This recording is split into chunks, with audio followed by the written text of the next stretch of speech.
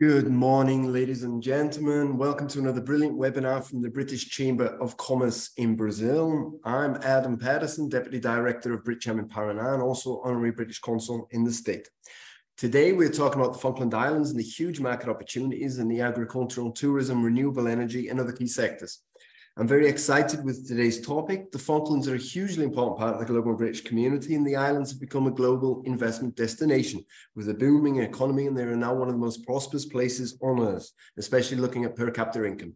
I'm interested in finding out a bit more about the opportunities and potential for collaboration with Britcham members and Brazilian firms. So let's get started. First things first, Britcham's objective is to support bilateral business between Brazil and the United Kingdom by creating diverse, inclusive, prosperous, and sustainable business and social environments that serve our members and help drive growth in trade, industry, services, and investment. We have offices throughout Brazil, in Sao Paulo, Rio, Paraná, and Minas Gerais, and our membership is made up of large multinationals, British firms, and leading companies, and is focused on networking and business development activity with high decision-making executives in Brazil and the UK.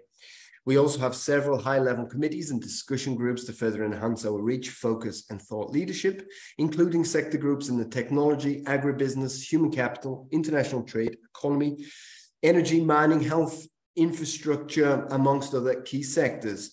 To find out more about each one and broadly about Britcham, please visit the Chamber's website, www.britcham.com.br. I would also like to take this opportunity to thank Britcham supporting members whose brands were widely publicized on the opening slide of this webinar. Also to our brilliant speaker today, Zachary Franklin, Managing Director of the Falkland Islands Development Corporation, for accepting our invitation to bring this very relevant content to our audience and Britcham members. And last, but certainly not least, thanks to my top-notch colleagues in Britcham for all the support and organization. As always, great job. Now, just for a bit of housekeeping, today's webinar is being streamed live through Zoom and YouTube. We will have the speaker's presentation followed by a Q&A session.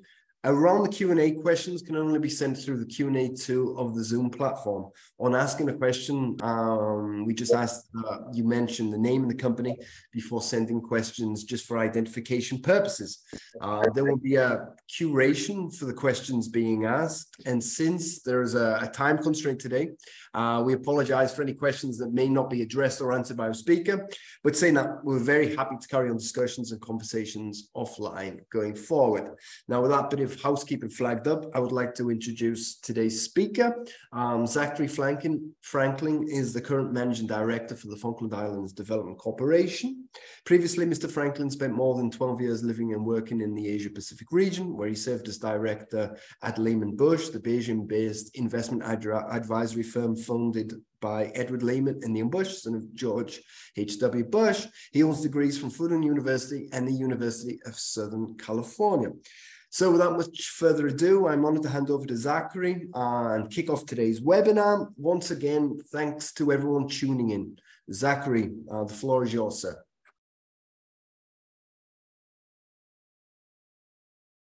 Good morning, everybody. I hope, can everybody hear me okay? Can I get a thumbs up from you, Adam, if you can hear me? Excellent. Thank you. Let's get to the presentation. My name is Zachary Franklin. Adam introduced. I am the Managing Director of the Falkland Islands Development Corporation.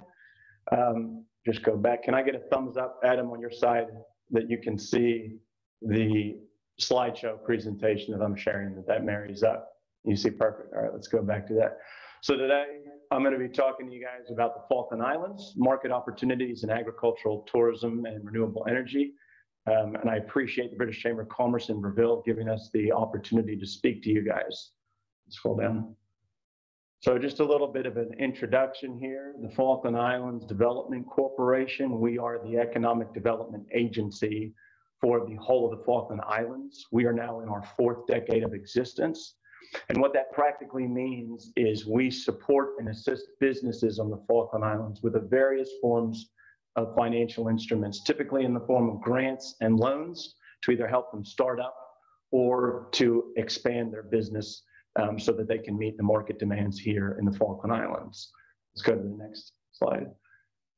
Just a little bit of housekeeping on our end for anybody that needs a geography lesson. The Falkland Islands is the small island chain that exists off the southern tip on the eastern side of South America.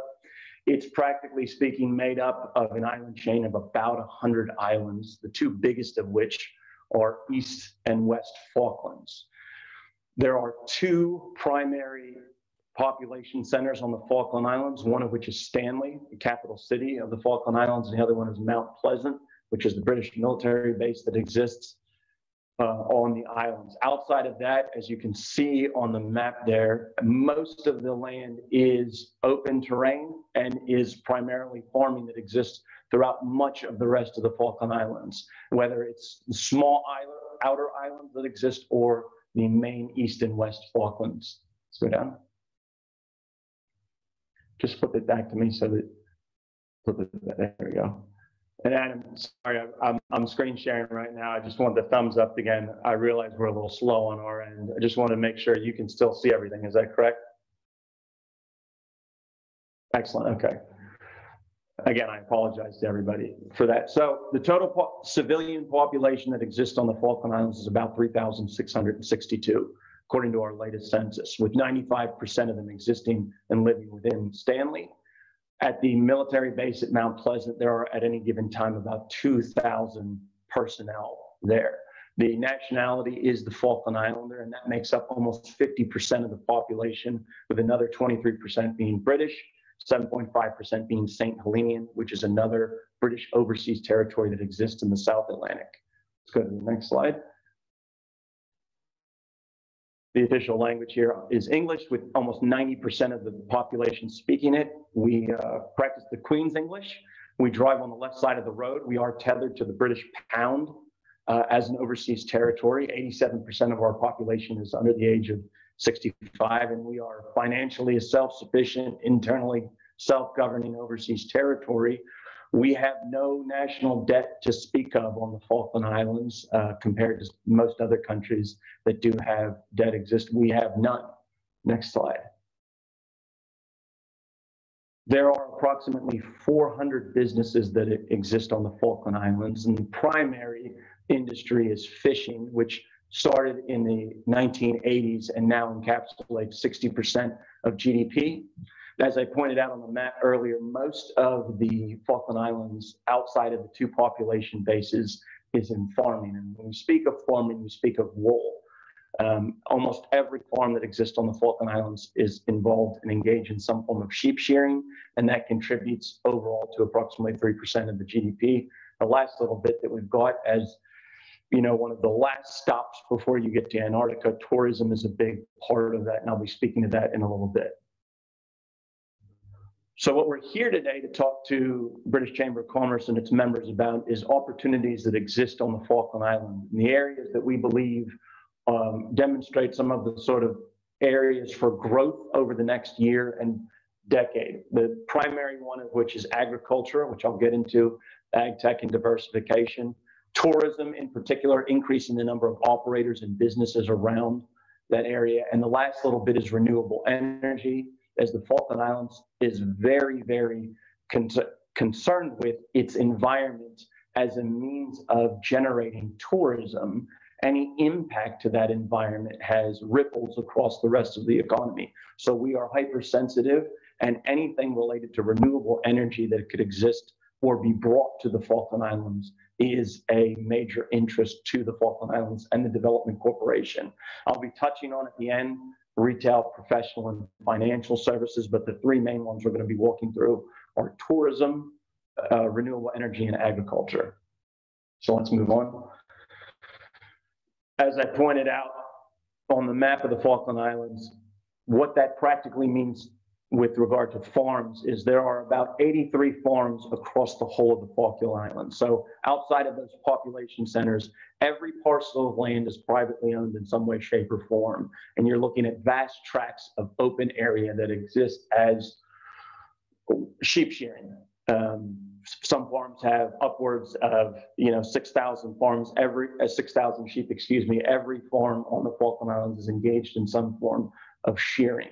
What's happened over the last 2+ decades is where we've had 750K sheep that had existed across the whole of the Falkland Islands. We've now seen a reduction in shearing numbers, where there are about 480,000 sheep currently in the Falkland Islands, producing some 1,700 tons of wool clip annually.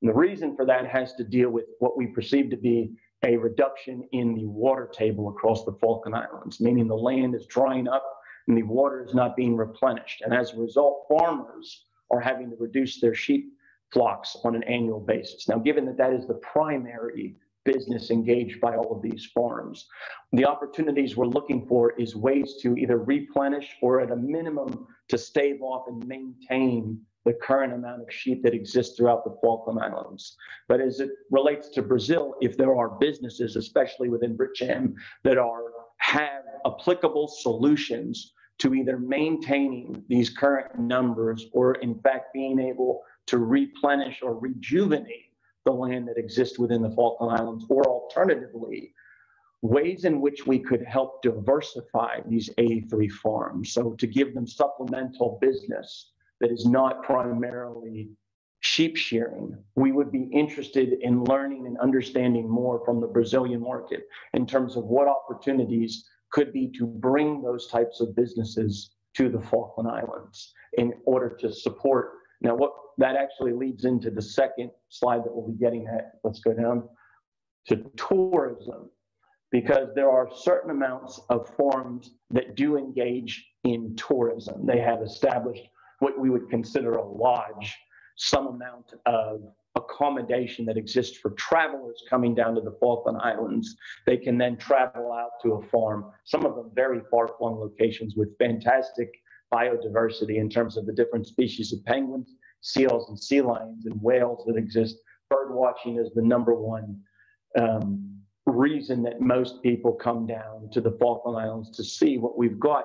Some of those farms have diversified themselves by engaging in tourism. And what we're looking to do within the tourism sector is actually expand that further. We do know that we have, in terms of the environment, a very attractive product for people to come see, whether it's our biodiversity, our very pristine air, or just the natural landscape that exists within the Falklands. We do receive 100,000 plus cruise passengers annually, and we can take up to 10,000 passengers with the current flights that exist.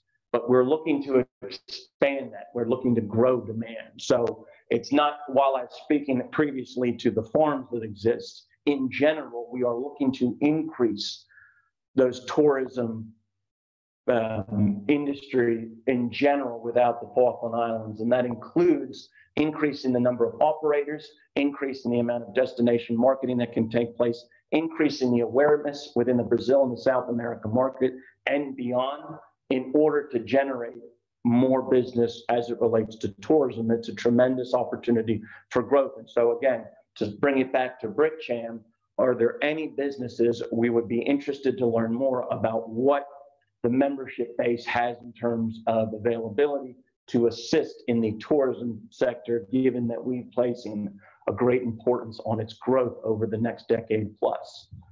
Let's move down to the next slide. And again, the last sort of serious industry that we'd like to touch on is the opportunities that exist within the renewable sector. Every one of those farms that I previously spoke to operate on some combination of wind turbine and solar power. So up until about 20, 25 years ago, the ability to get 24/7 energy and power on those different farms was a hit or a miss. Now, almost all of those farms operate on some combination in order to have 24/7 access to power. We are continuing, and in fact, we would like to explore any of the agricultural sort of renewable technologies that exist from the Brazilian market or abroad that could be brought down to either diversify further the renewable energy offerings within the Falkland Islands, or to establish sort of trials within those different farm systems that exist around the islands that might be receptive to the different technologies. And so we're curious to learn what within the Brazilian market, wind turbine, hydroelectric, and solar might be applicable and be willing to explore the marketplace in the Falkland Islands. Right now, our city base, Stanley, operates on a main grid, and it's got about 30% that's coming from the wind turbines that exist here. But it's 50 years old, and we would be curious also to learn from Brazil what technology might be applicable or be able to brought down to the Falkland Islands that would be suitable for an aging grid system that may be due for an upgrade and could benefit from running on 100% renewables. So down to the next one. The last areas I can speak to in broad and general terms, we are looking at retail, right? As I pointed out in one of the previous slides, there's no brands that exist here. I have no Nike store, I have no Apple, there's no Starbucks or any chain restaurants. If there are regional brands within the South America marketplace, or in fact, UK businesses that have established setups in the retails, especially in the F&B sector, that are curious about the Falkland Islands. I recognize I have a smaller population with 3,600 and 2,000 at the base, but an opportunity to expand in the Falkland Islands that would buttress or contribute alongside our tourism offering in terms of growth is something that we are interested in learning, as is the professional services, particularly in accounting and legal. We do offer services, but with 400 plus businesses, and especially with the businesses in the fishing sector who are much larger operations and contribute a substantial amount to GDP, we do know that there are opportunities for a broader base of both accounting and legal firms that could set up in the Falkland Islands to better service the businesses that already exist. The last area that I'd like to point out with regard to financial, especially in banking, insurance, credit, and investment, is there is not a culture of investment that exists in the Falkland Islands. There aren't many investment opportunities.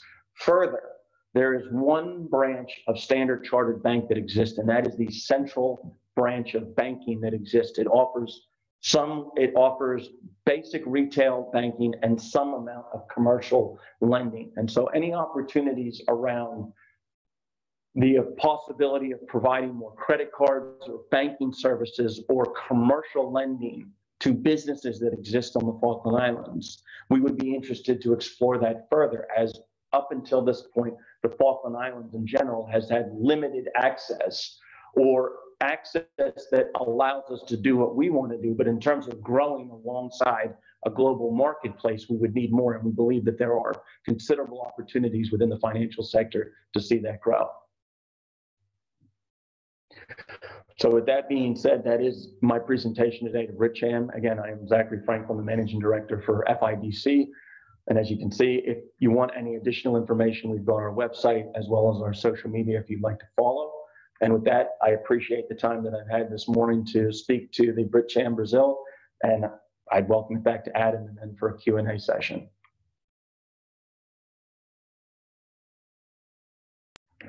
Thank you very much, Zachary, for that brilliant presentation. Extremely interesting. We're starting to receive some questions in our Q&A panel here. But let me just jump in and ask a few questions just to get the ball rolling today. So just going back a bit, are you guys looking to spur more internal economic activity within the Falkland Islands, or actually to grow out services in the broader South American region? It's a bit of both at this point. But that being said, the primary focus as it relates to Britcham's member and the South America marketplace is to bring business to us. We'd like to expand. We know that we've got an offering here, and we know that there are market opportunities. We would eventually like to see our businesses continue to grow internationally, and that's going to be a big step. But the primary one right now is to see if Britcham as well as South America companies are interested in exploring the Falkland Islands market more. Interesting stuff. Just carrying on here. You mentioned a bit about banking services on the islands, but just for a bit of a broader view, what type of financial regulation exists on the islands? Is there a central bank? Is it independent from the Bank of England? Are you regulated by the UK Financial Authority, so the Financial Services Agency, and what have you? So interestingly enough, the Standard Chartered Bank that exists here in terms of a physical bank branch on the island, they have a monopoly to operate here. So we cannot set up very easily other banks. There is no financial crime that exists on the Falkland Islands. As a result, the financial regulations that exist around the Falkland Islands are not as robust. There's no SEC or equivalent. There's no regulator. The financial secretary in the Falkland Islands government is the primary means by which financial regulation take place. But as a result of that limited exposure, the Falkland Islands concurrently doesn't have the reciprocal sort of robust investment and financial culture that exists in more complex economies. So as an overseas territory, we have certain obligations, but we have the ability to grow the financial market within the Falkland Islands if the opportunity were to present itself. As an example, for instance, one of the big things that Falkland Islanders and people that live here do is that they take out a Wise or a Revolut card in order digital banking. And that's primarily so that they can access their finances while abroad.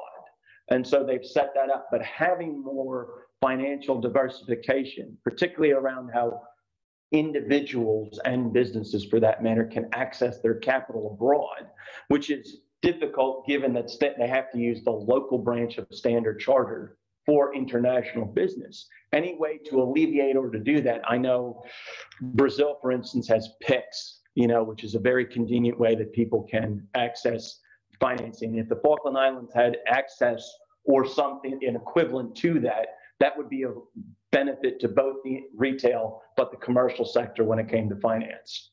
Yeah, also tourism, right? It's funny as you mentioned the two companies, right, on the monetary transfers, both obviously British companies active in Brazil as well. So it's interesting you flag that up. Just quickly before I hand over to a question here in our panel, so how does it work on the insurance side, right? Because there must be insurance. Is there opportunities on the insurance side of things as well?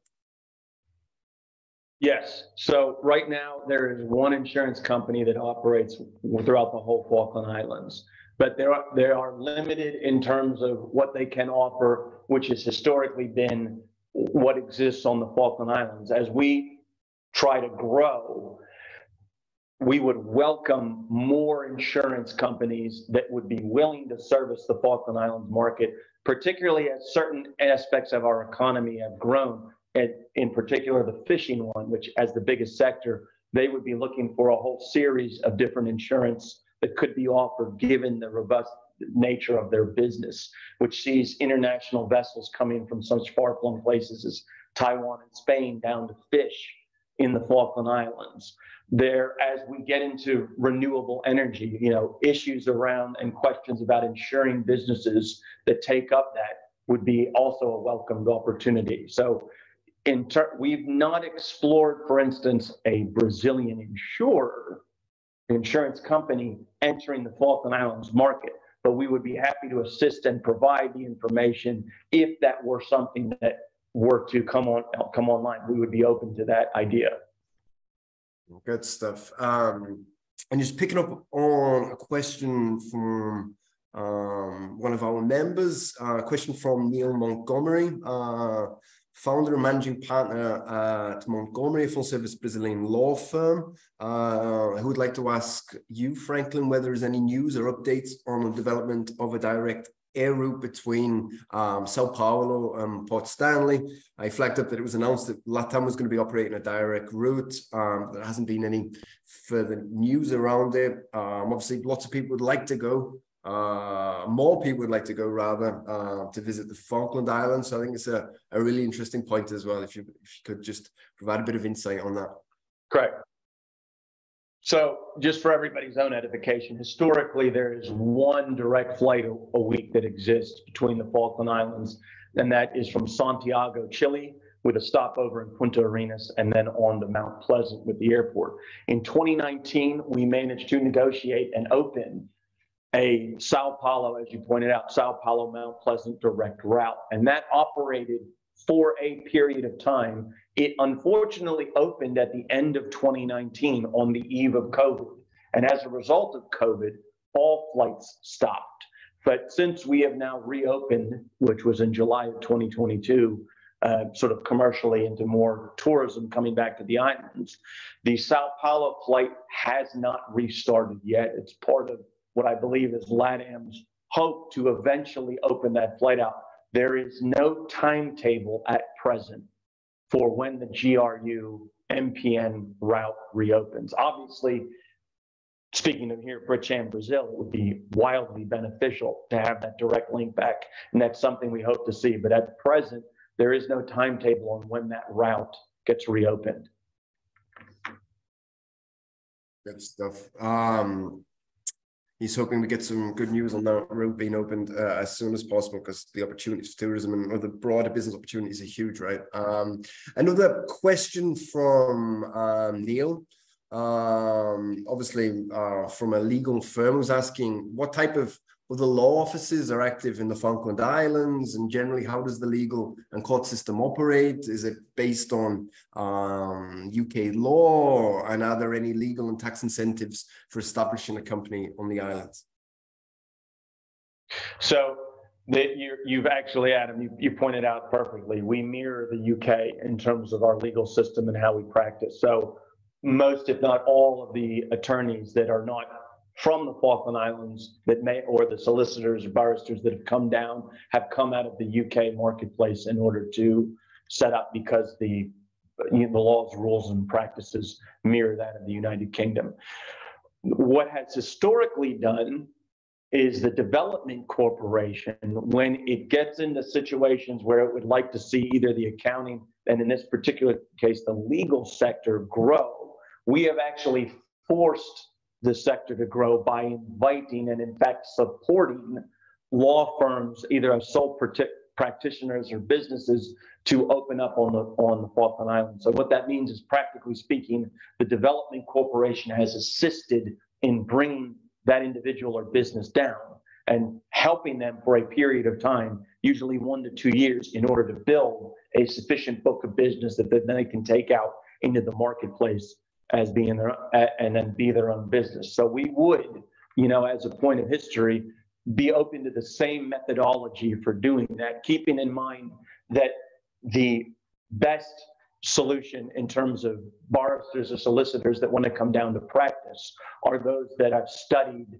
UK law. Excellent stuff. And just before handing over to other questions here, just picking up on that around incentives and broader assistance from you guys. So how does it work on a practical level? So a firm, be it a UK-based firm, a Britcham member, or a local Brazilian firm is interested in exploring specific opportunities on the islands. How does the process flow works with you guys? They reach out, and if you want to just give us a bit of flavor around that. No, certainly. So practically speaking, as we are sort of inviting Britcham Brazil member companies to learn and explore, for businesses that do want to take a hard look or can actually address some of the practical industries that we've been speaking today, we would, as a historical point, we would be open to the idea of bringing those businesses down to explore and look. If that means supporting them in some way, or creating a program, a joint one with Britcham Brazil, we would absolutely invite and support the businesses to come down, for a week or two to explore and to learn practically about the market. We recognize that even though we are so close to South America, there's mystery and intrigue about how the Falkland Islands operates. So we'd actually, yes, as a matter of practicality, be happy to bring those businesses down. If it got to a point where a business wanted to set up in the Falkland Islands, the Development Corporation can, on a case-by-case basis, absolutely look into the feasibility of supporting that business, as a foreign business for a time in order to establish themselves in the Falkland Islands. It's not necessarily a guarantee, but we are open and flexible to that idea with anybody that wants to seriously enter the marketplace. No, excellent. Really good to know. Just pick up on a few other questions here in our chat. Daniel Taylor is inquiring around the diesel power plant that you mentioned in your presentation. So what MW scale would the Falkland Islands be looking for when considering a replacement? And also, as an additional point, does the Falkland Islands operate the UK 50 hertz grid system? I don't have those numbers right off the top of my head in terms of, you know, the MW scale and the actual hertz grid system. So I can get that information to you and circle back if that helps. Yeah, I think, as I mentioned in my introduction, I think the idea today is a conversation starter. For broader questions and current conversations online, we can put you in touch with Daniel to respond to these questions, provide a bit more insight. And now picking up on a question from Marcelo Lopez, who would like to know around the quality of the soil of the islands and if there's the possibility of planting some specific agro product due to the climatic conditions. So looking at diversifying the current products that are planted and grown on the islands. Certainly. So most of the Falkland Islands is what's known as peat soil, which if you study soil, and you know that if you go far enough back, peat was used to heat homes because it's flammable, and you can chop it up into blocks and burn it, and it will be put in stoves. Obviously, we don't use peat as a fuel or heating system within the Falklands anymore. Not at least. There may be one or two farms that still do it as a matter of practice or history, but it's nothing that contributes to our grid system at this point. We do have an amount of crops that grow on the Falkland Islands. We do not have industrial scale or farm by farm croppage growing. You're not going to see acres and acres of food being produced. We do have food that is produced for our population basis. If that could be looked at and explored in terms of, as I'm not the expert, the rest of the climate in terms of what could be done on the farms, we would obviously be open up to that, because it's never been fully explored whether crops could produce on a bigger scale in different parts of the Falklands that have not historically had crops grown on them. No, excellent stuff. Marcelo adds that his specialities in agribusiness and the retail market, and potentially love to go down to visit the Falklands going forward, which potentially could be a conversation for another day. Picking up now on a question from Jairo Prezi, who asks around, is there any interest in further exploring the offshore wind energy sector?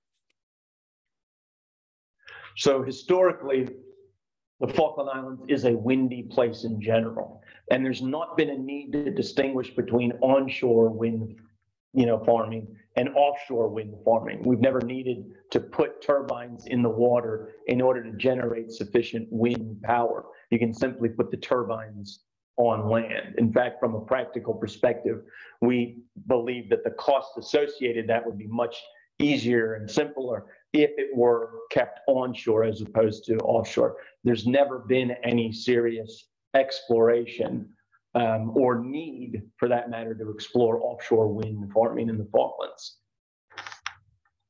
Excellent stuff.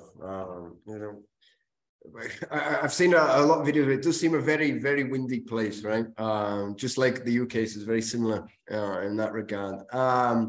Now, a question from Selene Linz, who said it was a really interesting presentation, and she asks around how the infrastructure in terms of water, sanitation, waste, what have you, works in the islands, and if there's any gaps currently, and if broader opportunities to explore these gaps going forward. Certainly. So in terms of water, access to water, sanitation, sewage, infrastructure-related systems, the population bases, no problems. Most of the farms exist on sort of natural spring or aquifer water that's dug up from the ground, and that is filtered locally within the different places. There's no issues of pathogens or viruses or any sort of contaminated water sources in the Falklands. Everything's natural. That being said, there's always the issue of, especially as it relates to the rural businesses that exist, of being able to reinforce and further support them. Now, as I pointed out within the agricultural, they are having concerns about the water table that exists and its inability to replenish at levels. And so they are, as I've noted, over the 20 plus years, they have reduced flock sizes for their sheep. If there were means of sourcing water or generating water, especially as it relates to ag tech or anything of that nature, that could, again, help to either stabilize or to rejuvenate that. If there was a way to add water to the system, that's absolutely something we'd want to explore. I realize, desalination has, as an example, has never been tried on the Falkland Islands. And so that there was a practical and affordable ways of doing that, especially bringing it to a smaller, the farms that exist in particularly far-flung parts of the islands. If there was a way to do that, we'd absolutely be open to that just as much as we would for the population center like Stanley. Excellent stuff. You mentioned a bit about wind power, but looking just a bit more on the broader energy sector, specifically oil and gas, right? So I saw the commercial drilling for oil started around the islands in about 2010. Can you give us any current insight or your thoughts about how this currently is going and how it will develop over the coming years? It's our understanding that yes, that there is oil that has been explored and found in and around the Falkland Islands, north of the islands. The timetable on drilling for that, and as well as doing anything more around that, is unanswered at this point. That's a much bigger discussion for the Development Corporation is not directly involved with. So I don't have any information on when that may become an industry within the Falkland Islands. At this point, it's simply found oil that has not been tapped. No, I appreciate that. I did see there's a quite extensive oil reserve, so it's interesting to watch how that develops going forward, which could provide further opportunities as well for Britcham and UK firms. And then just quickly, just a few more questions that I've got personally. We could sit here for the next few hours, ask questions, because it's extremely interesting, very curious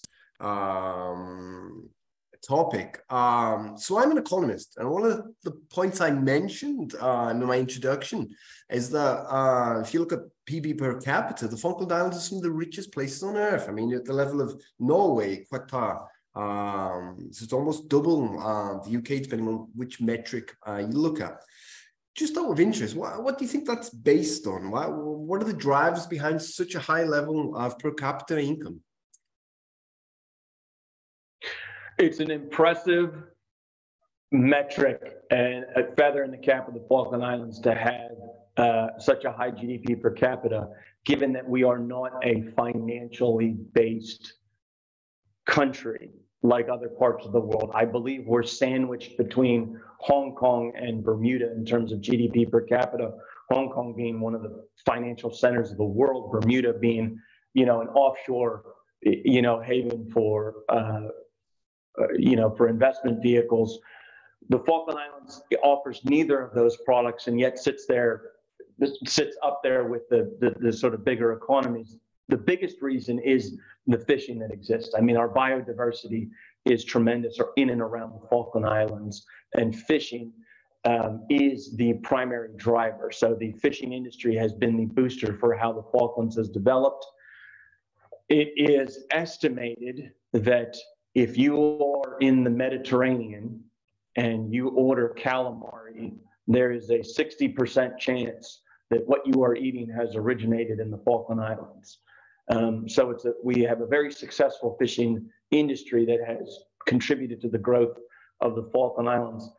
It is not expensive to live here. You can have a very good quality of life for a relatively affordable once you are here. So we do not, as a comparable to some of the more bigger and more complex economies, do not have the reciprocal problems that exist with them. It's a much simpler way of life, and it's a much more laid back and relaxed environment, and it's people that enjoy the work-life balance. So there is a benefit to the culture that exists here and why it's contributed to such a, relatively high GDP per capita. Excellent stuff. Really impressive metrics. We've received a few more questions here. I got one from Rogério Carvalho, who inquires around the possibilities, in your view, around greater commercial integration of the islands with Latin American countries, obviously considering at the moment current logistical difficulties. But if you want to just provide a bit of flavor on how you see that developing over the next few years. Certainly. Obviously, our biggest means of commercial connectivity, there's the LATAM flight that exists from Chile once a week. It was, for a brief period of time, the Sao Paulo. Outside of that, you've got the Royal Air Force, the RAF Air Bridge flights that exist directly twice per week from the UK. You've also got a shipping from the UK that takes place once a month, and then you have an additional vessel that sails once per month from Montevideo to the Falkland Islands. So in terms of practical connectivity with South America, your flight from Santiago and your ship from Montevideo are the connectivity issues. How we solve that is going to be based on being able to develop our demand as well as growth. We need to, in order to build those logistics and sort of robustness around that, hence part of our reason for speaking with Britcham, among other things, is if we can stimulate more business and activity, we can reinforce and grow those respective links and commercial connectivity. That's the only way we see in order to expand that logistical connectivity that exists between the Falklands and the rest of the world. Excellent stuff. And just getting to the end of today's webinar, mentioned a lot up to the potential for, you get 100,000 tourists per year, potential for 10,000 each time. So I was researching before today's webinar the huge variety of wildlife, the key tourist spots, the geography. Looks absolutely fantastic. So from a tourism point of view, when would you say is the best time to visit? Our tourist season typically takes place from September through April of every year. That's when you're going to come and you're going to see the most amount of wildlife that exists on the Falklands. That's when the majority of the penguins will come through, all different types. The albatross colonies that exist, that's when you'll be able to really benefit and see. You'll also have the benefit of better weather. Our May, June, July, and August get cold. It does snow here on occasion, but that also means that the respective wildlife disappears for the winter months. So September through April are your best times to come. Excellent stuff. I think on that note, I know we just received one more question here. A question from Patricia, who'd like to know around investment opportunities in the real estate sector. So I think you mentioned that there's no major hotel or restaurant chains. So do you see any opportunities for hotels, resorts developing going forward to further leverage current tourism and the potential for the islands? There's historically been no investment in terms of what you might think of traditionally in terms of hotels and real estate and expansion in the Falkland Islands. There is real estate that exists, obviously, because people need somewhere to live. There is apartments and homes, but there are no real estate brokers that exist. For instance, when a property comes on the market, it's simply advertised and bought. We don't have the sort of third-party brokers that exist like much of the rest of the world.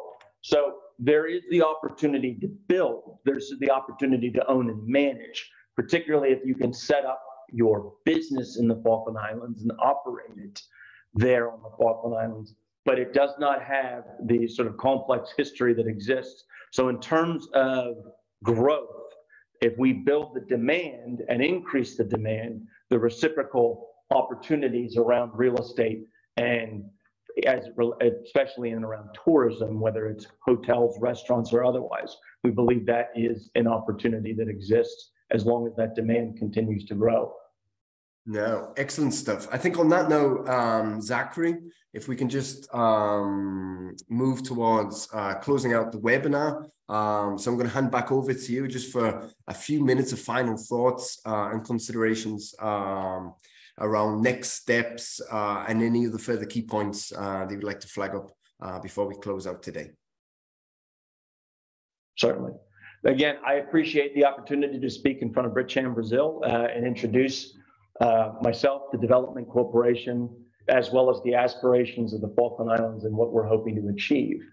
We're trying to be flexible with all of this. So we know that we have industries that lend themselves to growth and opportunity. We also know that we're a smaller market compared to other places. We're looking to find the sweet spot in between. How do we marry the opportunities that exist within the Falkland Islands with our sort of closer neighbors in the South America marketplace, and then especially Brazil. As Britcham Brazil, we recognize that it's a UK-centric organization. So there's a much more applicability and an understanding of what exists here in the Falkland Islands at being an overseas territory. And we're hoping as a next step that if Britcham or we either can directly sort of collate any further follow-up or questions, we are we're happy to provide any additional type of information. And if it gets to the point where a business seriously wants to explore, we're happy to invite that business down and bring them to the Falkland Islands so that they can explore this. Excellent. And I'll just quickly, just because we still got a bit of time, last question from Marcelo Lopez again, just around, again, the food and beverage sector. So is basic food and what have you all produced on the island? Do you import a lot from the UK or other countries? How does that work? So as you can imagine, with a large sheep shearing industry, we naturally have an abattoir. So in terms of meat, both sheep, mutton, lamb, and beef, we are able to fully support ourselves as well as export meat. So we have all natural meat products that we can source locally. We do have local produce that is grown that does support and sustain the Falkland Islands. Everything else, as you've alluded to, is yes, we import a considerable amount. There's no Coca-Cola bottling plant here, for instance, so there's no Coke to produce. There's no, we do not have, fast food or, chains or chip companies either, to manufacture. So you can't there's no Pringles that's manufactured in the Falkland Islands, for instance. All of that other stuff is, yes, imported regularly to the Falklands. I hope there's a lot of import of British beer as well for the pubs, right? Excellent stuff. Zachary, so I'm going to close it there. Just the last question from Neil, who just inquired how you ended up on the Falklands. I believe you're from looking at your academic background, you're from the US. So if you want to just close out by talking about how you ended up working for the Development Corporation on the Falklands. Yes, you are. By my accent, you can tell I am American by birth. I grew up born and raised in Philadelphia, college in Los Angeles, then graduate school in China. I've spent more of my life outside of the United States than in the United States. As Adam, mentioned in the introduction, the last work that I had was working with the investment advisory firm for the Bush family, as in the former presidents of the U.S. and Asia, raising capital for U.S. and other overseas investment opportunities. Coming out of COVID, the Falkland Islands Development Corporation had the opportunity to have someone come down and to lead the organization and to explore different ways of doing things and approaching sort of opportunities that may exist from a different way. And, I put my name in the hat and here we are. So I have been on the Falkland Islands since September of 2022, and I will be here for the foreseeable future. And, looking forward to connecting more with Britcham's membership base, as the Falkland Islands Development Corporation is a member as well, and working towards exploring more opportunities between your organization and the Falkland Islands. Excellent stuff.